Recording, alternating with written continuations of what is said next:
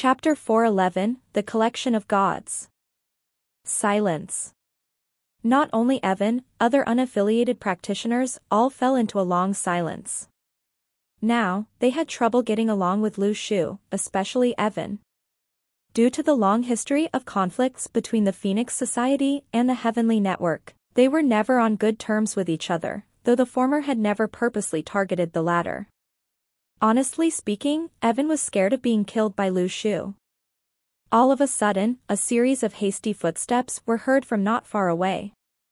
Based on the sound, it seemed there were quite a number of them. Everyone let out a sigh of relief as the intense atmosphere lightened. Following the sound, they saw 6 Asians drawing close.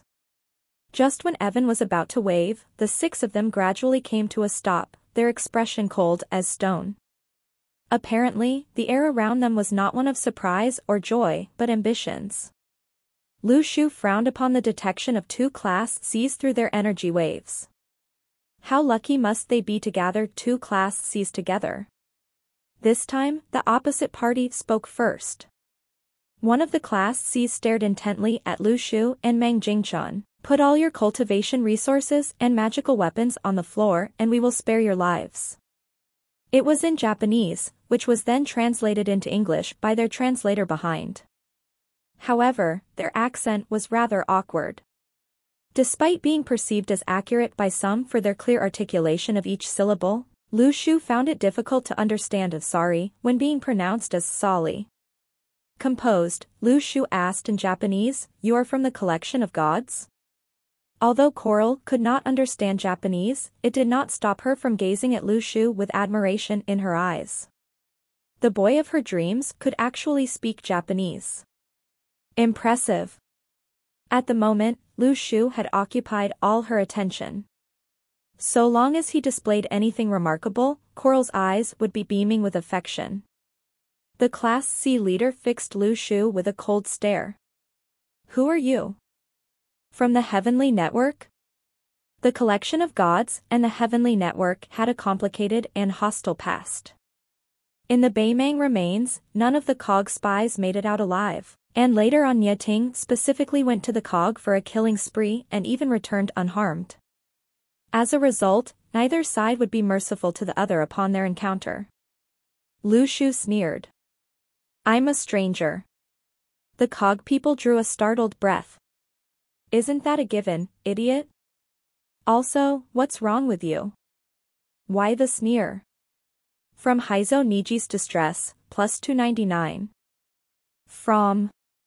Unexpectedly, in the next instant, Lu Shu took the first move and the stream of divine water suddenly hurled forward towards the Cog like a golden dragon. There was no reason to settle things peacefully. Besides, Lu Shu had never planned to go easy with Cog people. Since a fight was unavoidable, he was going to unleash it all. Just when the opponents were putting their guard up, the dragon split into 2 and aimed directly at the 2 Class C pros katanas. Although the divine water had engulfed a number of gargoyles, the number was far from enough. Moreover, due to their low quality equivalent to a piece of broken magical weapon, the volume of the water had only doubled to 2 rice cookers. During the battle, Lu Shu was already able to trap and consume 2 magical weapons simultaneously. Instead of the attempt to break through the 2 Class C's spirit chi armor, he chose a safer approach, by weakening their fatality while expanding the water at the same time. The katana was good stuff, much better than broken weapons. The Cog experts had no idea of the function of the golden water, which soon encapsulated the swords in the blink of an eye and swelled up towards their palms and wrists at lightning speed. They could sense that the golden liquid was corroding their armor and the katana. "What's that?" The Cog experts darted towards Lu Shu at the same time while forcing their spirit chi into action, in an attempt at resisting his divine water, thwarting its rate of erosion. But soon, to their surprise, the katanas could no longer be imbued with spirit chi. So, how was that different from scraps? Decisively, they immediately abandoned their katanas. Instantly 10+ shurikens were fired at Lu Shu with a wave of their hands. Meanwhile, other members behind them tossed their katanas to the two Class Cs, sacrificing themselves in support of their leaders. However, in the next instant, Lu Shu had already dodged the blades and swerved towards the back. Chase him, thinking that Lu Shu was trying to escape in the knowledge that he could not win, the COG members decided to pursue. Though strange, the golden liquid did not seem any more useful besides its ability to consume two weapons simultaneously. Evan's people did not dare to follow. After all, if Lu Shu had failed, they would probably become the next target. Let's leave this place, as far as possible. A single Class C can kill us all. Evan analyzed calmly. In his opinion, Lu Shu was at most a Class C, no matter how strong he was. Didn't he run away already? There was no reply. Even those who had thanked Lu Shu for saving their lives had started walking in the opposite direction. Biting her lips, only Coral suddenly ran in Lu Shu's direction. She wanted to help Lu Shu in his fight. That made Mang Jingchan's heart shudder. In fact, she admired her straightforwardness. Her devotion to Lu Shu was simple and pure, just out of her love for him. But how about herself? She did not even dare to raise the topic even though she had hoped Lu Shu would join her team. No one expected Lu Shu to have any chances of victory over the COG pros. At the moment, after finishing up the two katanas, the divine water suddenly shot up to the sky and soared towards Lu Shu. It took much less time than the digestion of gargoyles due to the presence of that wisp of smoke. In the distance, Lu Shu gradually slowed down as he was certain that he was out of the sight of Evan's people. It was within his expectation that Evan had no guts to rescue him. Thus, he had purposely kept the distance so as to keep it a secret of his invisible storage equipment. Fixing Lu Shu with frosty stares, the COG members closed in a semicircular pattern. Lu Shu's voluntary pause was an indication of his intention to use his trump card, which made them even more alert. Watch out for his flying dagger. A powerful weapon. However, he only has one dagger but we have 6 people, the leader gave out instructions composedly. In addition, he had intentionally pointed out Lu Shu's weakness to pressure him. Chapter 412, Slaughter. The two sides were locked in confrontation. Gambling on Lu Shu's inability to take the first move, the COG leader let out a loud roar, "Go!" Quick as specters, the two Class Cs double-teamed Lu Shu while the other 4 provided support from the side. Their shurikens were already in their hands, aiming to hold Lu Shu up if not to cause harm. Even if Lu Shu's action was slowed by only 1 second, their bosses would have an easier time taking him down. It was a well-coordinated team. Leaping into the air, one of the Class Cs raised his katana high, ready to slash down from above Lu Shu's head, his blade glowing with an eerie purple light.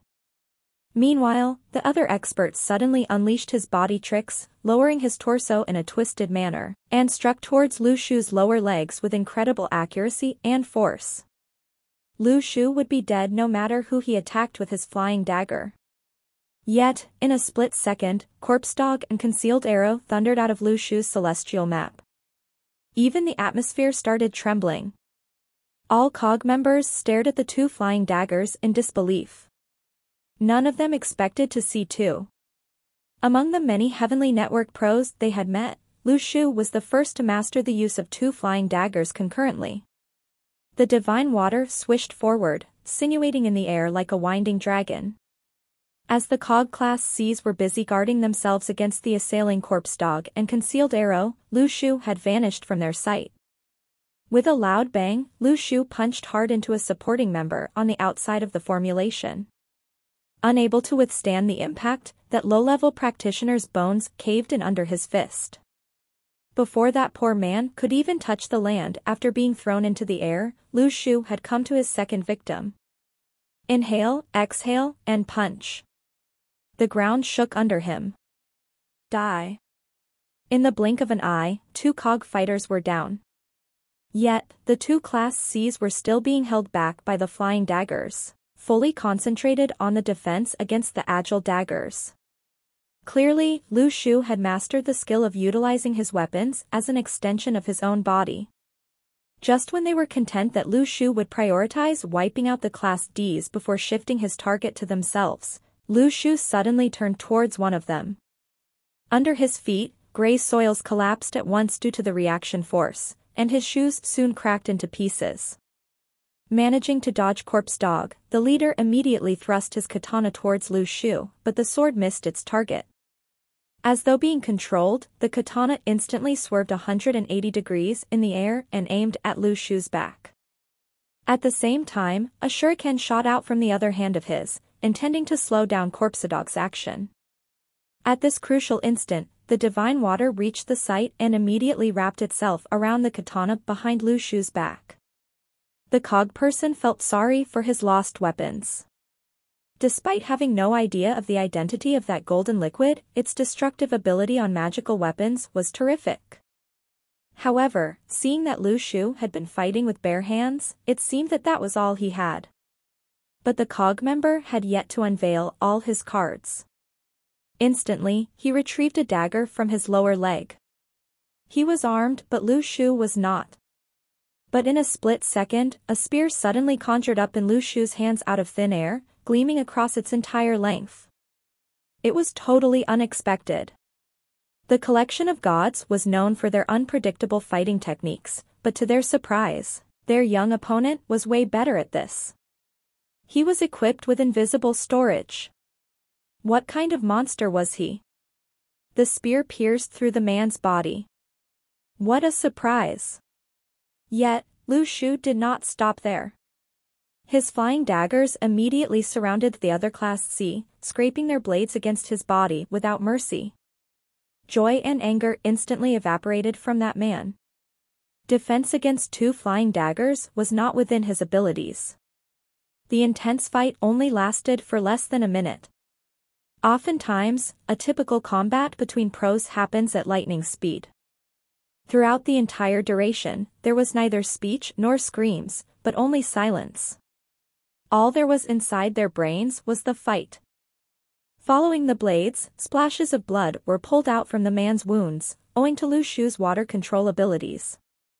When the man's consciousness was hanging on the edge, he was punctured by the flying daggers. Thus, the 2 experts had met their demise. If they had picked a fight with another ordinary Class C, they would have certainly claimed their victory effortlessly. However, they were unlucky to have run into Lu Shu. Rapidly, Corpse Dog and Concealed Arrow finished off the remaining 2 before returning to the celestial map. Until then, merely 1 minute had just passed. Then, Lu Shu heard Coral's voice from not far away. "Run towards me, Lu Shu. I'm coming to help you." Lu Shu's spear disappeared at once, even his divine water was back to his seal of lands. When Coral arrived at the site, she was startled to see stains of fresh blood on Lu Shu's body, but cog members were all lying on the floor, breathless. And there he was, gazing at her from pools of blood and corpses, with tranquility displayed on his face. His clean and elegant facial features posed a stark contrast against the hellish background. Despite simply standing there still, an unquenched thirst for blood seemed to be emitting from him. Coral froze. She had seen blood, even more than other ordinary individual practitioners, but never had she expected Lu Shu to slaughter so many cog pros so fast.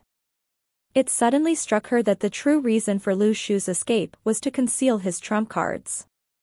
Wounds were clearly visible on the corpses, obviously left behind by sharp blades. But there was nothing in Lu Shu's hands. Being a smart girl, Coral instantly knew the truth. But she had no intention to inquire further.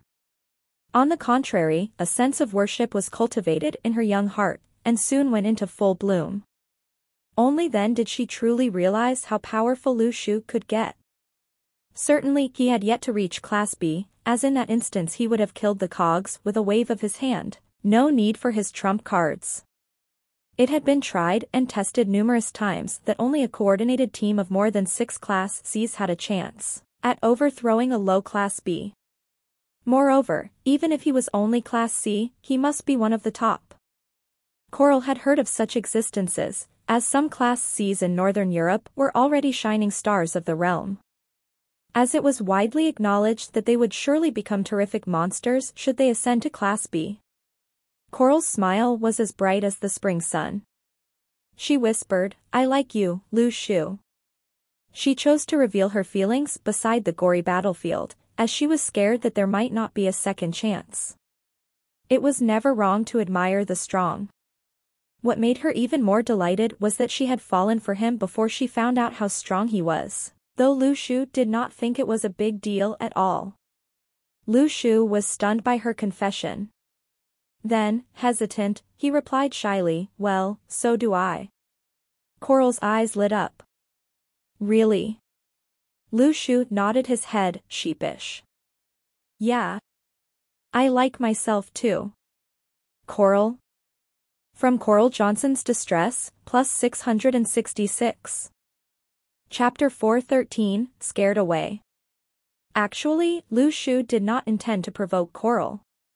If anything was to blame, it was the fact that he had never been pursued by any girls before. Back in those days, Lu Shu was only a frail boy whose brain was full of making money. It was his own problem that no girl liked him, a loser who went to class in cheap t-shirts every day. Besides, relationships were never his priorities in so many years. He had only been focusing on earning a living and how to make more money to get Lu Xiaoyu a better life. As a result, he was not ready to embrace his current affluence. To tell the truth, he was genuinely happy for his encounter with Coral. The girl was frank and honest, and did not give up her passion for him even when knowing him as a mere Class E. She was beautiful too. In Lu Shu's imagination, Lu Xiaoyu might only be prettier than Coral by a slight bit after she grew up. To him, that was considered very attractive. However, Coral belonged to Northern Europe and she was a member of the deities. Unable to see a future together, Lu Shu subconsciously refused to entertain the romantic idea. It was really not the time to think about those kinds of things, he thought to himself seriously. But Coral did not seem to get upset either. After a pause of 2 seconds, her face lit up. "Lu Shu, I guess I am trying too hard. Whether you believe it or not, I never believed in love at first sight until I met you. I am certain about my feelings for you, not for your capabilities, nor your appearance. But when I saw you, it felt like I finally caught a glimpse of the land after traversing the seas of peril for a lifetime." "Slow down, please. You are speaking too fast." In fact, Lu Shu was still practicing his English listening and he had difficulty catching up with Coral's rapid speech. From Coral Johnson's Distress, plus 188. Maybe my feelings are not reciprocated yet, or maybe I myself am not ready for it. It is my first time to fall for someone, and I am worried that I may not be good enough. But I will not give up. Can I have your number, please?" Coral continued her sentence despite Lu Shu's disruptive interruption. In fact, she was one of the few who could stay calm under Lu Shu's verbal attack. A commendable feat indeed. "I don't have a phone," Lu Shu lowered his voice. "How about your address?" "I can write you letters," Coral pressed on. "Nor a house." "I need to mail you the check as a form of gratitude," Coral said. "Bungalow number 7, Xingshu Road 4, Luochang, Yuzhou." Coral. There were no distress points this time, because Coral was happy for figuring out how to get along with Lu Shu in such a short time. "How about your number?"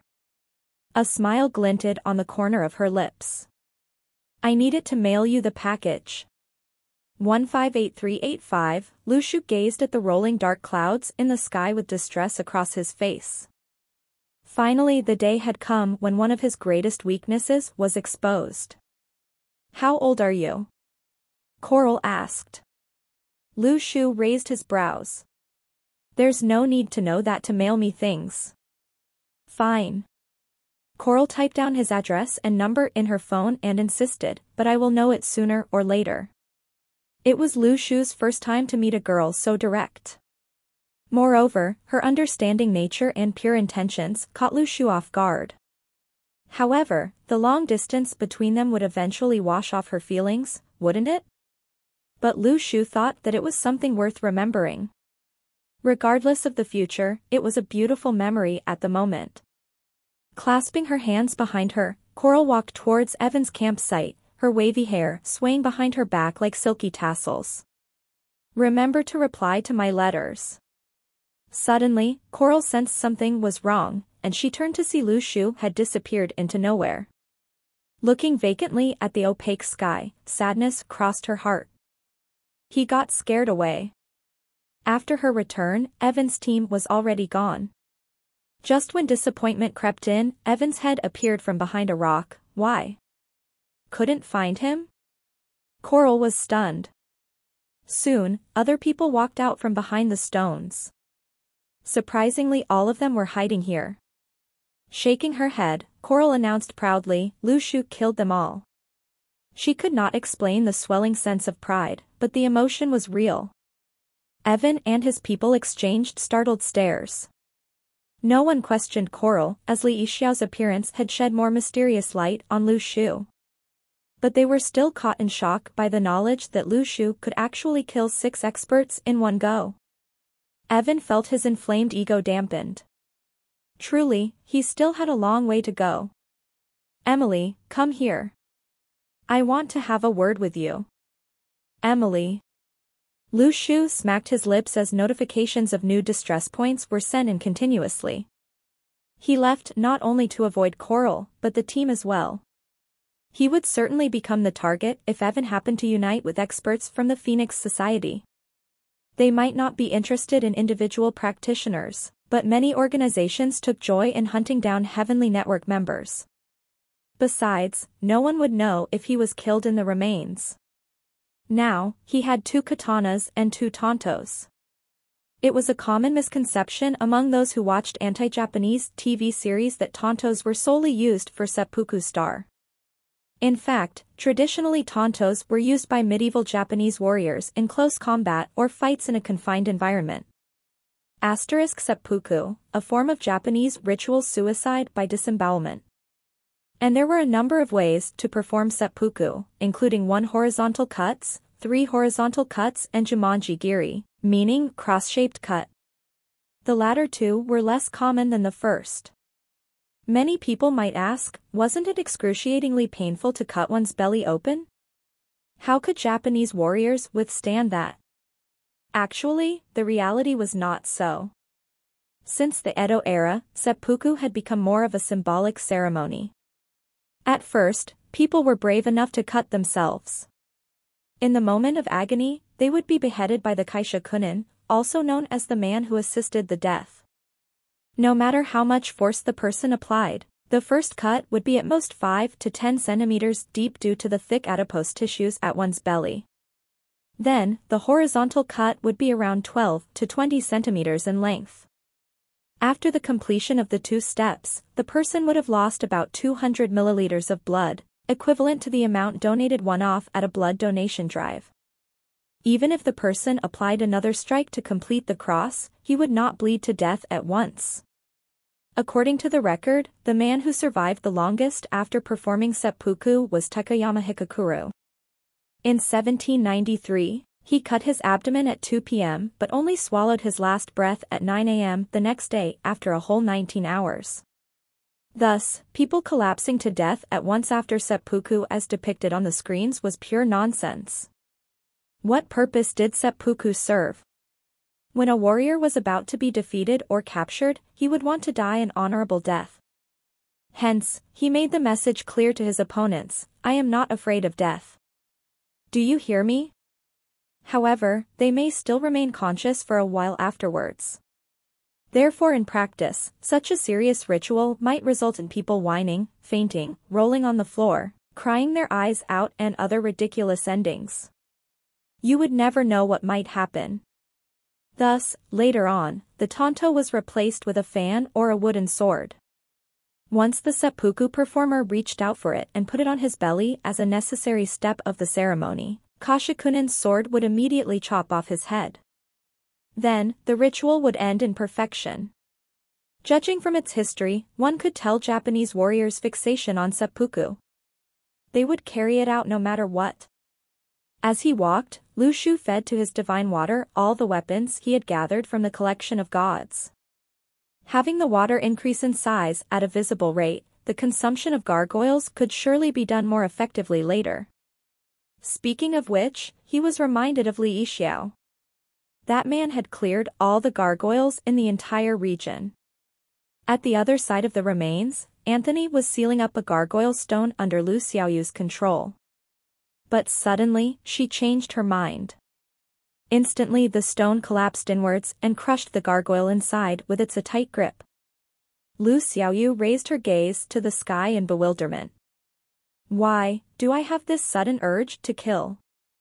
Chapter 414, The Miserable Life of Individual Practitioners. On barefoot, Lu Shu trekked across the gray land and had to climb over black rocks occasionally.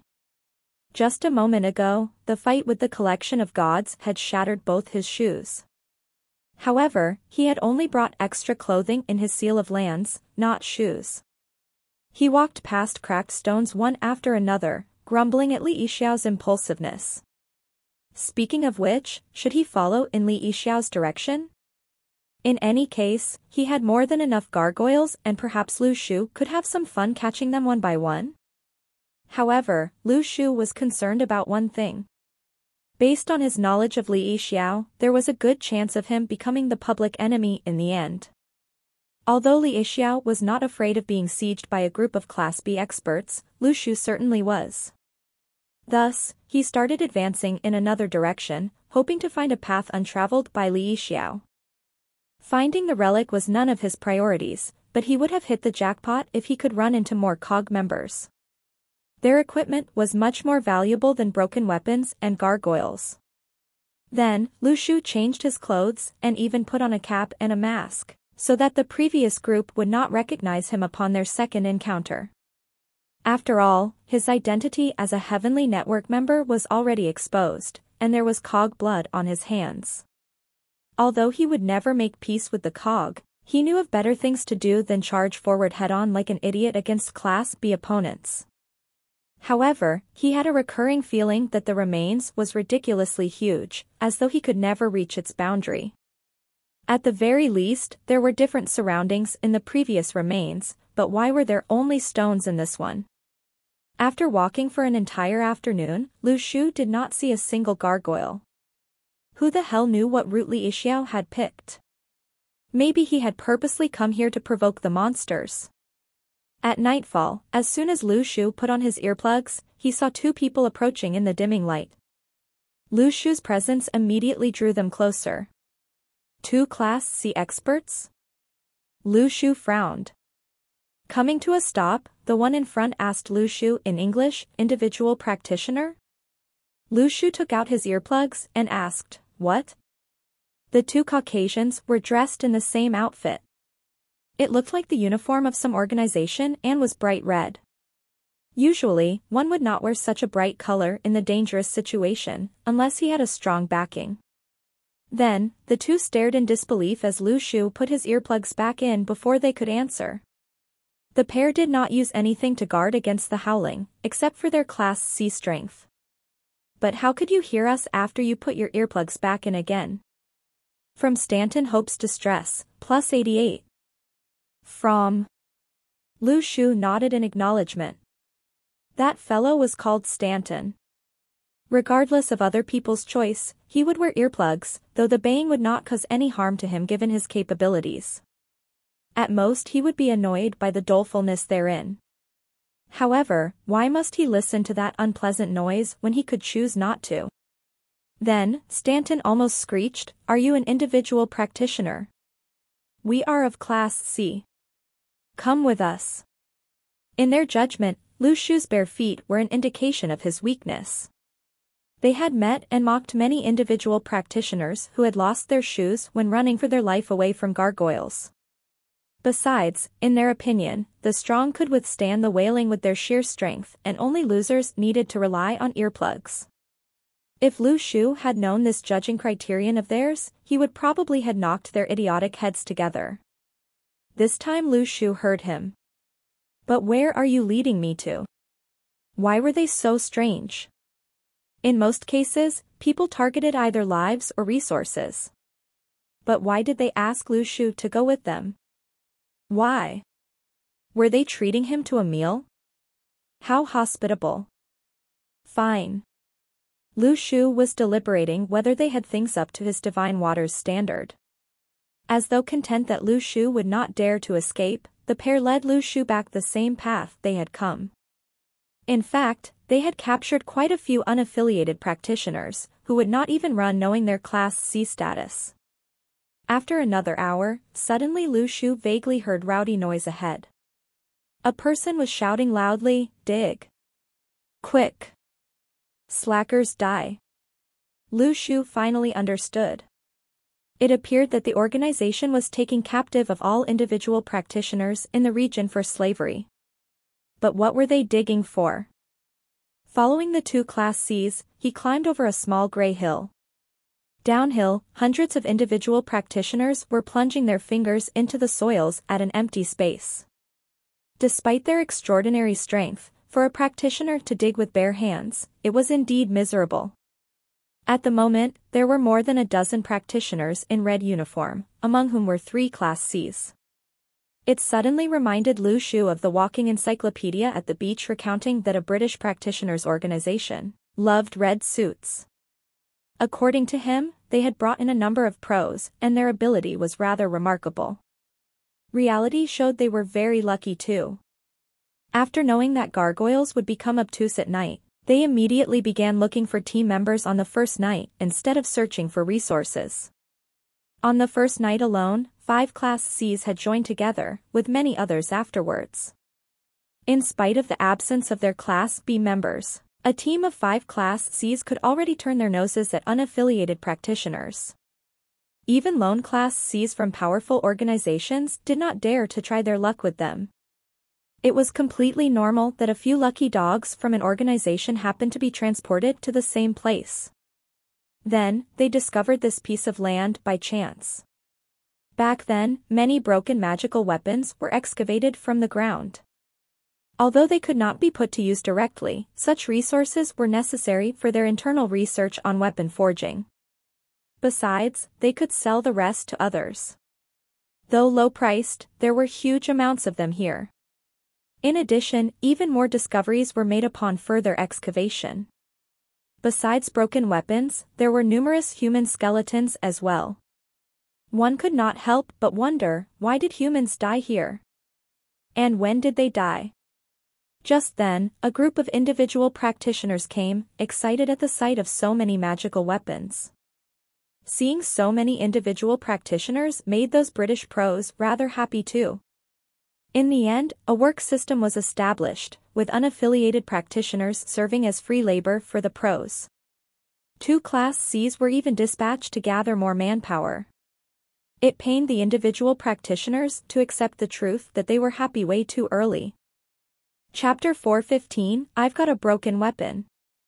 It sounded unbelievable that only 10+ practitioners were able to keep hundreds of individual practitioners under control. At the very least, many of them could surely escape if they all dispersed at the same time.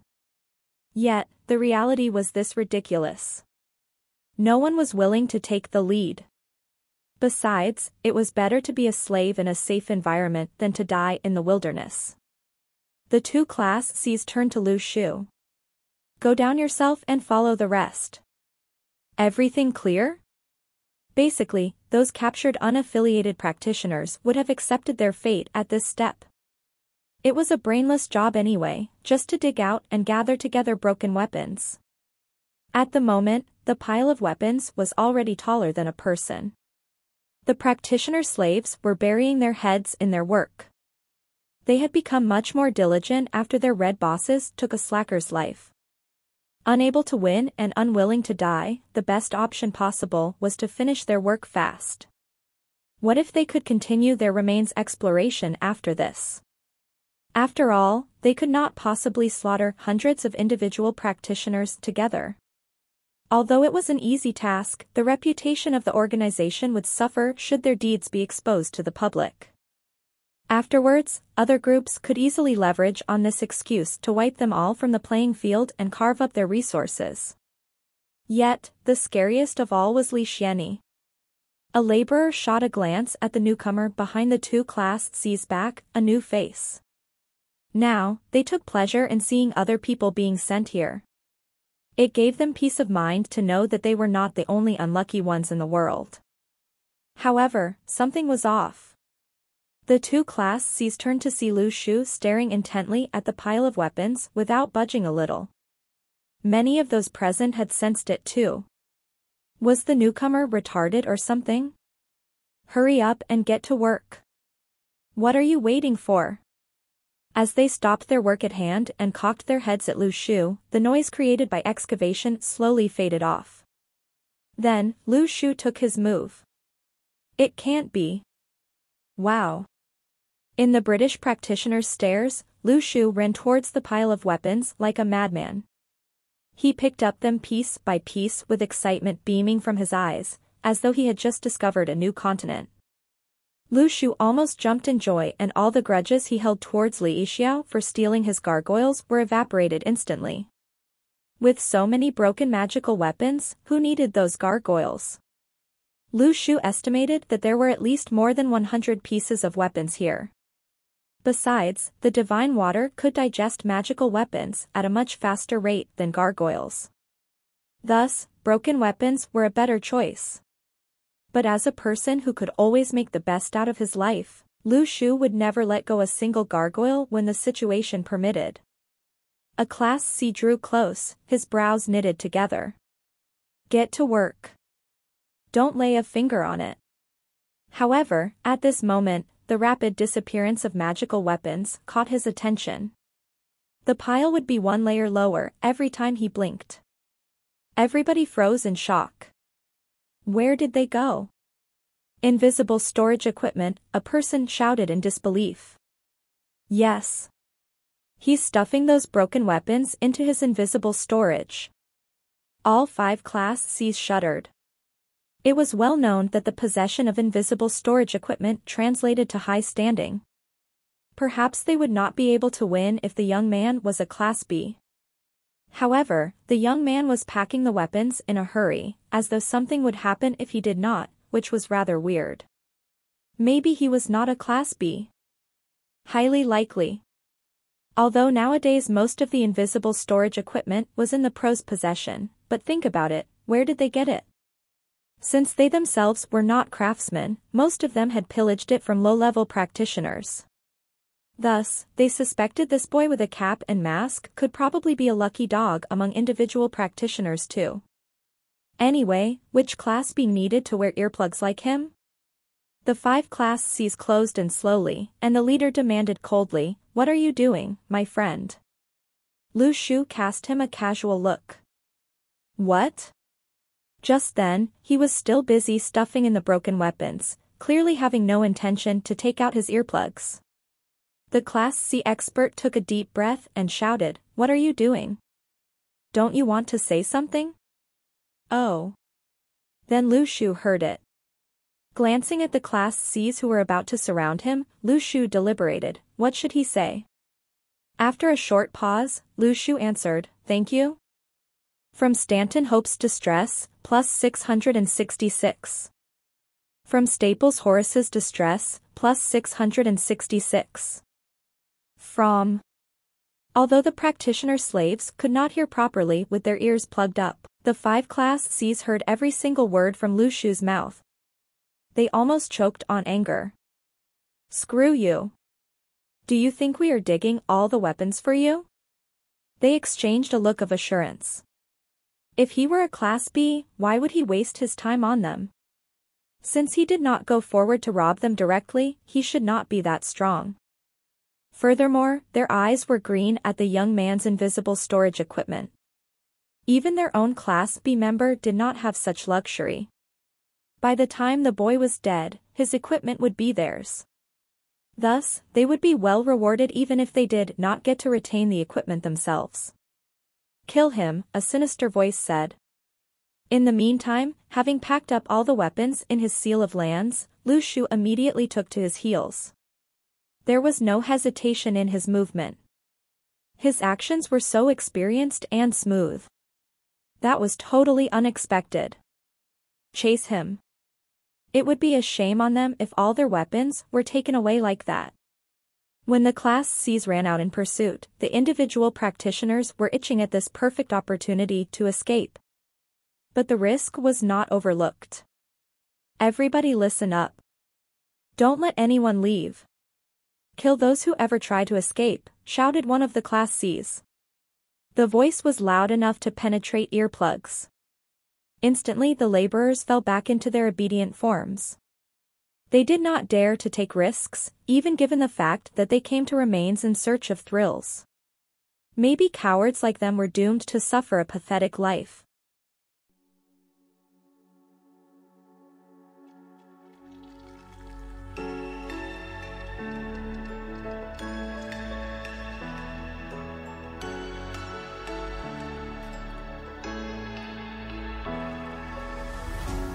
What does it mean to be happy? 'Cause it looks like we all don't know. Glass half full or empty, man, we just putting on a show. Try to look to the heavens.